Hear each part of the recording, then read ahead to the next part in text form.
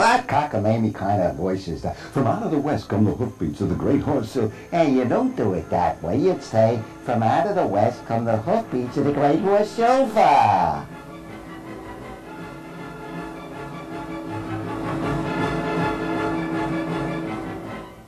I'm Mort Cooper, your host on Changeable. Hi, I'm Mort Cooper, and I can honestly say honesty isn't wanted anymore, apparently, in our day. Maybe you disagree with that. Let's talk about the honesty of voices. I believe that a number of people don't realize they have a great voice, and they honestly don't do a thing about it.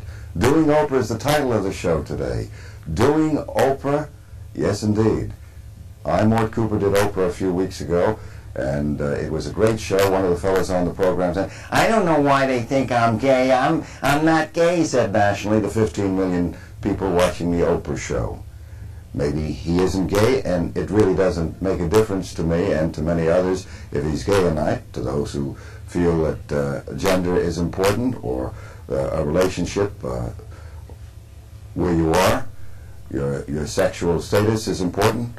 Forgive me, it really doesn't matter to me. The voice does. And when he said, "I don't know why people think I'm gay," that's too much for me. The voice is really saying something that he is unaware about, or he doesn't want to face, in my opinion. So doing Oprah, I did his voice, and I changed it for the better. He had a great voice, but he said it like, "Well, I don't understand why." Folks, there is a sound to a certain type of being, if you want to put it that way. Like I say, "Hey, maybe you want a deal. You want a deal like that." It may not be mafioso, but the voice says something that you may not want to say. Are you generalizing? Am I generalizing? No, we live in a society with stereotypes. So if I say, "I'm not gay," and so forth, and you aren't, or you are, what difference does it make? Does your voice really say something that you don't want it to say? In my opinion, all too often, it does. Also on the Oprah show, we had some other people who talk very funny, very high, and they said they wanted to change it, but on the show they didn't want to change it. They wanted to stay with that voice. If you want to change your voice for the better, it is my opinion you can do it very quickly and very directly and very dramatically. A number of people don't realize they can do that. They can change for the better. So in studio with us, we have a young man. We brought people who have voices I've never heard before this program. I've never met them before, and I'm going to work with them directly so you can hear the change. Are you ready Yes, I to hear am. the transformation? Are you ready, sir? Yes, I am. Are you galloping forward to let people know that you have this other voice? What is your first name, sir? Brian. What do you do, Brian? I'm unemployed right now. You're like a lot of other people. Definitely. 9.6 in California, unemployed? More than that, I would say. More than that? Yeah. So you don't believe the stats are right? They say it's It could be, 9.6. but I think there's a lot more people unemployed than they have. Yeah, I think you're right. But it's the other thing too, folks. It's like your voices. A lot of people say their voices are all right. They're going to buy their voices. There's nothing they can do about it. Or, well, who cares about a voice? Do you care about the way you appear? Do you care about the way you shake hands? Do you have a dead fish handshake? And if you do, is it telling you something? Maybe you like a dead fish handshake. Brian, do you like a dead fish handshake? Not at all. Do you like a dead fish voice? No way. Have you ever done anything about your voice before today? Not that I can think of, no. Do you like a voice when 007 says, "Bond 007"? Definitely. You like it? Yes. Do you like Patrick Stewart, who plays Captain Picard? I feel we have to do something about this immediately. He's all right, yes. He's all right. Mm-hmm. How would you say, "I am not a UFO"? I would say I am not a UFO. And you're not an extraterrestrial? I hope not. No, I want you to say no like you mean no. No. Say it like this. No. No. Say right the same way. Right. Tell me your first name with that voice, Brian. Brian. Say it louder. Brian. Good. Count 1 to 5 with that voice. 1, 2, 3, 4, 5. Now lighten up, mellow out a little, say, "Hi, my name is," and my name is Mort Cooper. So you say, "My name is," say it the same way in the lower pitch. Hi, my name is Brian. And how do you normally say it, Brian? Hi, my name is Brian. Do you feel the difference? Yes, I do. Do you like the different voice? Yes, I do. I feel more authoritative. Say it, I feel more authoritative with the lower pitched voice. Say it again. I feel more authoritative. Now you're stomping down on that voice right now to get it right. It's not that easy for you to just use it down here, right? No, it's making me work a little harder. Right. I want you to say the rain in Spain is mainly on the plane with that lower pitched voice. The rain in Spain is mainly in the plain. Okay, I want you to turn around and look at me this way and say the rain in Spain is mainly on the plane. The rain in Spain is mainly in the plain. Now hum it. Do you feel the buzz up here? I certainly do. Now say it, I certainly do. Say it at my level, I certainly do. I certainly do. Tell me how that voice sounds to you and use it. I think it sounds a lot more firmer and more controllable. Go back to the other voice and count 1 to 5. 1, 2, 3, 4, 5. And the voice I want, count to 5. 1, 2, 3, 4, 5. Tell the audience what the feel is, the different feel that you have for the new voice. A lot more firmer, more determined, more powerful. Do you feel comfortable with it? Yes, I do. Would you like to use it? Definitely. Say definitely a little lower. Definitely. What if I told you you could use that voice, that it's yours? I would do that. But you've never done anything with your speaking voice before now. I've never thought to do so. Could it possibly be, and I'm only asking, that your voice may have been holding you back from getting a job? A little bit. Say a little bit, a little lower. A little bit. Do you think people take your voice for you? I hope so. What if you use the other voice, it sounds kind of kid-like? It sounds very young. I would think they'd treat me like a kid. Now use that voice and say, in the lower range, this is an adult voice. This is an adult voice. Do you think people will respond to you differently with this lower, fuller voice? They better. Really? Yep. Why? Because I'm using a better voice. Do you feel it? Yes, I do. Would you say that in changing this voice, you can change your life by having a different, better voice? Yes, I believe I can. And yet, all your life, you've never changed your voice. How old are you? 33. So you've used this other voice. Do you mind if I categorize it as a kid voice? Not at all. Count 1 to 5 in that voice you came on the set with today. 1, 2, 3, 4, 5. And the new voice? 1, 2, 3, 4, 5. Give me a little more power with it. 1, 2, 3, 4, 5. And say, my name is Brian. My name is Brian. And how did you normally say it? My name is Brian. And even higher, my name is Brian. Would you say, in contrast, that the other voice was a kind of throwaway voice? It was a weaker voice. I wouldn't say throwaway. Weaker? Yes. How else would you characterize it? Difficult to describe. I don't know. With the other voice, the one you came on with that you've always used, Right. do you feel it got you heard, liked, and listened to? Depends on the person. Generally. Would it be a voice that people would want to tune into and say that, hey, I like to listen to Brian? No. Would you say that the old voice, the other voice, when you said hello, Mm-hmm. said goodbye? Yes, it did.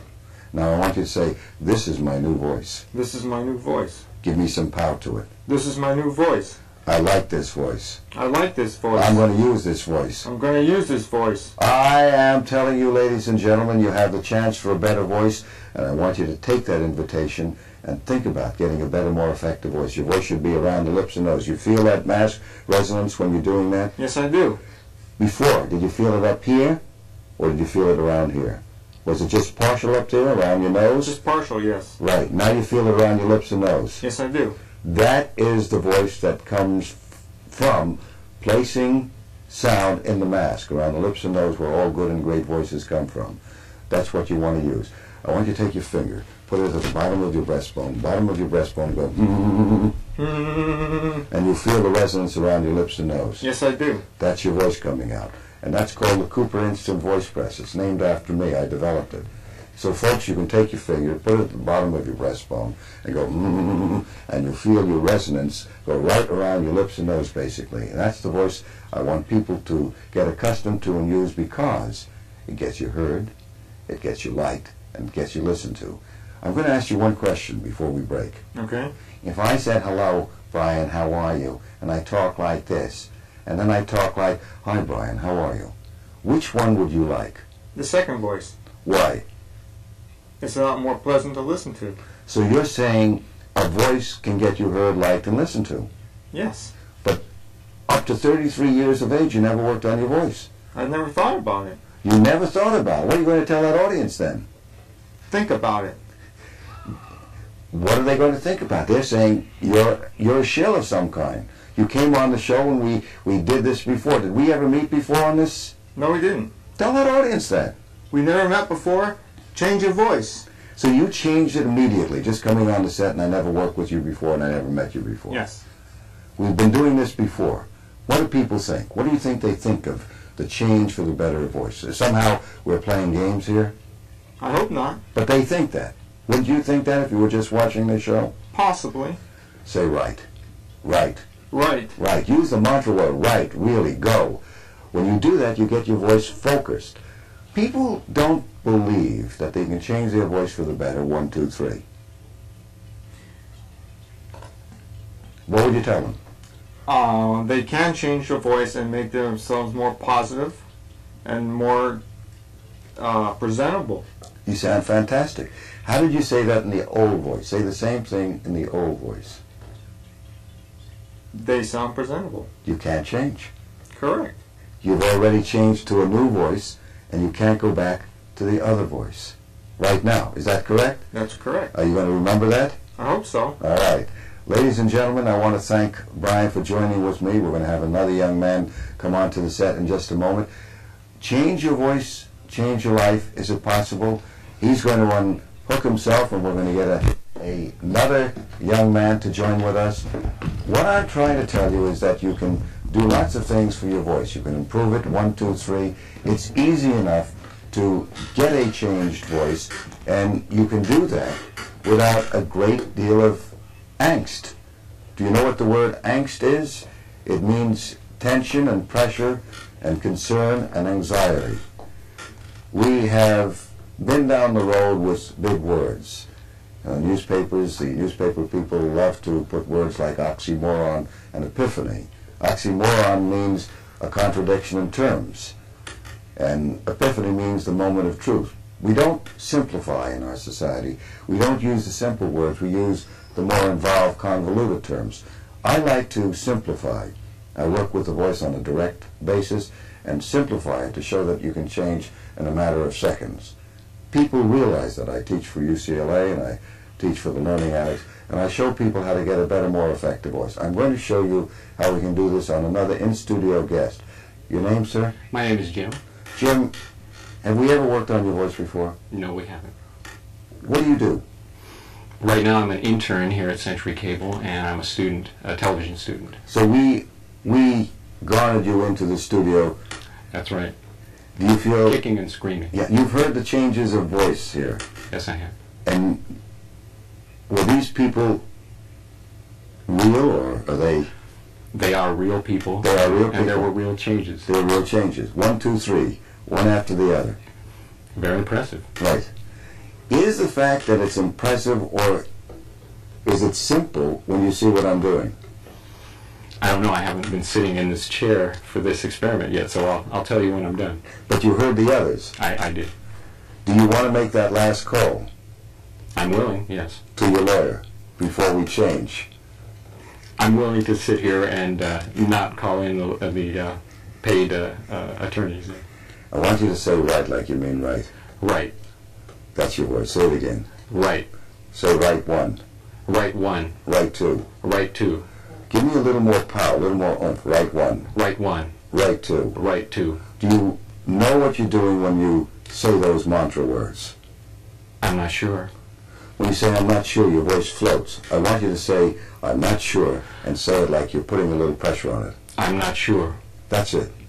Why don't you kind of put a little more oomph into your voice when you talk? I'm just asking. For one thing, we're very close together, and so I feel I should not be quite as loud as I might. I have a good playground voice, but we're so close together. So you feel that it's an image, actually, you're talking about. You feel that you want an intimate, confidential voice. You don't want to be aggressive or overbearing.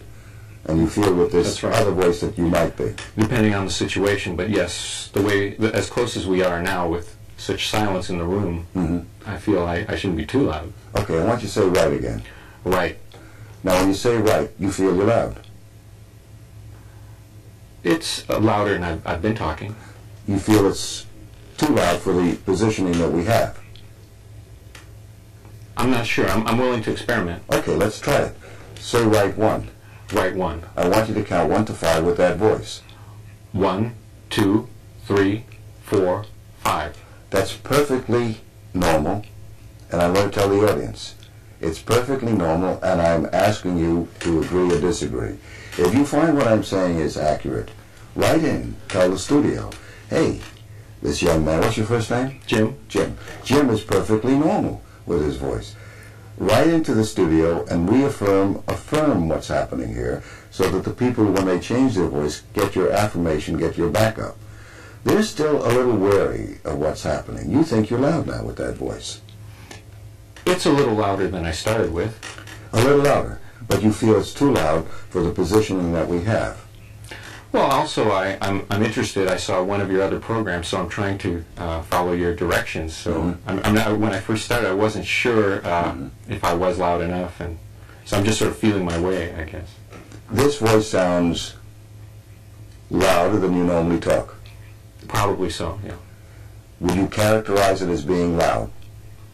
No. Would you characterize it as being overbearing or aggressive in the condition and the position that we have? The tone of voice I'm trying to use. Yeah, and I would say assertive. Assertive. I would say no. I would say it's very, very appropriate. Well, that's nice to hear. Now you're going back to the old voice. You're saying, in that other voice, do you understand what I'm saying? You're letting your voice float. And I'm going to ask the audience, ladies and gentlemen, do you let your voice float? Do you let it float up there? And then when you talk this way, you feel you're overbearing, aggressive, assertive, and it's not you. If I were to say I'm Patrick Stewart, and I'm not Patrick Stewart, playing Captain Picard, do you feel that he seems or feels to be overbearing or aggressive? People love the voice, and they love Roger Moore playing 007. The women go gaga. They have excellent voices. But you do too. What I'm saying is, we all, ladies and gentlemen, and that's the premise of what I do, we all basically have star quality voice. We never take a single lesson on the speaking voice. We don't realize that it's there. We think it's very difficult to get that kind of voice, and I'm saying it's not mechanically. It's very easy to do with somebody competently directing you. The other factor that prevents you from changing is your voice image. The voice image is your concept of the sound itself. So Jim is talking to me pretty close, and he feels that he's loud, overbearing, in that sense that he's got too much volume. Do I have too much volume when I'm talking to you? I don't think so. Say I don't think so. I don't think so. Right. But when you said it the second way, the way I wanted it, with a little more energy, you felt, could I be saying that you are a little too loud? Well, I'm trying to follow your directions. Right. Will you feel that you are too loud, though? I just want your feeling, your opinion. I say you're not, but I want to know what you think. I'm willing to accept your assessment, so maybe I'm not too loud. Yeah, but you're accepting my assessment, but your internal assessment, honesty. I guess I'm not sure. You're not sure, right. And that's what people do. They waver. They're not sure. So the way you change for the better, and this is what I want you to know, is when you get direction as to what I'm doing, you go out and you do it, and you try it out on people. It's like driving a car. How do you know if you're too fast or too slow? How do you know if you're doing it right or wrong? You have to practice. Are you willing to go out and practice this voice? Yes, I am. Are you going to look at people and see if they're strangely looking at you when you use that voice? It may be involuntary. Right. Do you look at me strangely when I talk to you this way? No. You accept it? I accept it. If I talked to you and said, "Hi, Jim, my name is Morty Cooper. I'm here with Jim, ladies and gentlemen," and then you told me to talk this way, and I said, "But I feel very loud." Am I loud? No, you're not loud. But if I compare it from that sound to this sound, Right. The second sound is much more pleasing. do you believe we live in a sound world where sound is important? Very important. You wear your glasses on the bridge of your nose, right? Yes. 200 years ago, Ben Franklin came along and told us to wear the glasses on the bridge of our nose. Before then it was a monocle. Ladies and gentlemen, just a monocle for the rich and famous. Now we know, put your glasses on the bridge of your nose. It's commonplace. Why can't we put our voices in the mask around the lips and nose where all good and great voices come from? The same way Ben Franklin told you to put your glasses on the bridge of your nose. It's that simple. It must take practice. It takes practice. But once you learn how to drive the car, can you drive the car? Yes, I can. How long does it take you to learn to drive the car? It took me several weeks. Okay. I'm asking you to go out, be Jim, trying this voice out, Okay. and say, "Hi, I'm Jim." Let me hear you introduce yourself. You just met me and say, Hi, I'm Jim. "Hi, I'm Mort Cooper." Now, how did you say it before? Hi, I'm Jim. Yeah. Do you feel the difference? Yes, I do.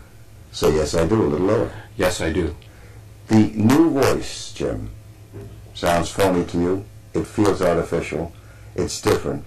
And correct me if I'm wrong. It's not you. It's one of many facets of me, obviously. Obviously, it's there. I couldn't put it into you if it's not there. Right? Right. If I shook your hand, I shake your hand, and my hand is a dead fish hand, Yeah. what is your feeling? Well, this person is not that crazy to meet me. Aside from that, what does it say about the personality? You're not a strong, assertive person. Aside from that, would you say that this person really is indifferent to you? Yes. If I say, "Hi, Jim, how are you?" What does it say to you? That you're not, that your words are not actually what you feel. Now, there are various connotations we get from a voice. If you want a namby-pamby voice, "Hi, I'm Mr. Rogers, and I'm talking with kids," that's fine. But I don't know if you know that. Somebody told me that that's not his real voice. And is the real voice that we have much more significant and meaningful and rewarding than the voice that we use? Try that on for a fit. Did you follow what I said? If you use this voice, the lower, fuller voice that most of us have, the more resonant voice, does it get us heard, liked, and listened to? Well, obviously it would if you judge it against the most famous announcers and actors. Or getting yourself heard. You said it before, it's like a dead fish. That's right. If I say, "Hiya, Jim, how are you?" What does it say to you? Well, it's not exactly unpleasing. It's like a comedian's voice or a cartoon voice. Do you want a cartoon voice? I personally would not. Say, "I personally would not." Say in that lower voice. I personally would not want a cartoon voice. Ladies and gentlemen, this is a book, and I know that you may feel it's kind of, when I say this is a book, a lot of people don't read. This is a self-help book on Change Your Voice, Change Your Life by me, Mort Cooper. I used to talk like this, and I have another book called Winning with Your Voice, 5 minutes a day to a better, more effective voice. It's in the library as well. If you want a better, more effective voice, think about the fact that it's there for you. It's not an involved, convoluted process to get a better, more effective voice. In my opinion, you can get it, but then you have to work on it. And the key to all of this is placing your voice up in the mask. Doing Oprah some weeks back, as I told you, Steve was on the program. 15 million people are listening, and Steve said, "I don't know why people think I'm gay." Jim, what does his voice say? Whether he's gay or not, it doesn't make a difference. But what does the voice say? It says that he's not a serious, assertive person. Of course, I wasn't there. I'm going But that's to your what I'm saying. interpretation. Yeah. And people on the show were doing that, and they had a whiny voice. What does it say? Do people realize where their voice is, and do they want to change? Maybe, I always ask, do you want to change your voice for the better? There are folks who don't want to. There are people, and I accept you. You don't want to change? That's fine. You want a namby-pamby voice? You want a guttural voice? You want to sound like, "I feel that situation that we have." You want to sound like Henry Kissinger? He makes $25,000 a pop. I'm saying look-alikes don't make it, and sound-alikes don't make it. So if you have a voice, and it's an individual voice, it's really your voice. It's like fingerprints. We all have individual voices. I do not homogenize voices. I bring out the individual voice, and that's what you've been hearing. People have great star quality voices, but they think only the actors and the stars have it. And I'm saying it's not true, folks. We all basically have star quality voices, men and women and children, but we don't take a single lesson on it. You had a single lesson on your voice today. Yes, I have. Say yes, I have. Yes, I have. How does it feel? It feels pretty good. Yeah. I believe people will say, he sounds pretty good. But that was a shill. Are you a shill? No, You're not a shill. I've never seen you before. You never saw. So we change voices for the better. 1, 2, 3. And you want to go out and practice on this new voice? Yes, I will. What's your first name? Jim. Say, my name is Jim. My name is Jim. Say it in the old voice. My name is Jim. Do you feel the difference? Yes. Yes, I do. I say voices are important. They represent you. Quite often, folks, we misrepresent ourselves by the way we use our voice. You have a choice. You can use your real effective star quality voice that's there, or you can just let it be and bypass it. It's up to you. But think of this. It's myth that you cannot change for the better. It's a misconception that it takes a long period of time to get a better, more effective voice. You're listening to people in studio I've never met before changing their voice, as I do for the Learning Annex at UCLA, and as well as being a former professor there, clinical assistant professor at UCLA Medical Center. Having been the director of the Voice and Speech Clinic, I served on the staff and faculty for 10 years, and the director of adult studies at Stanford University some years ago. You can change for the better. I'm Mort Cooper. Change your voice, change your life. Thank you.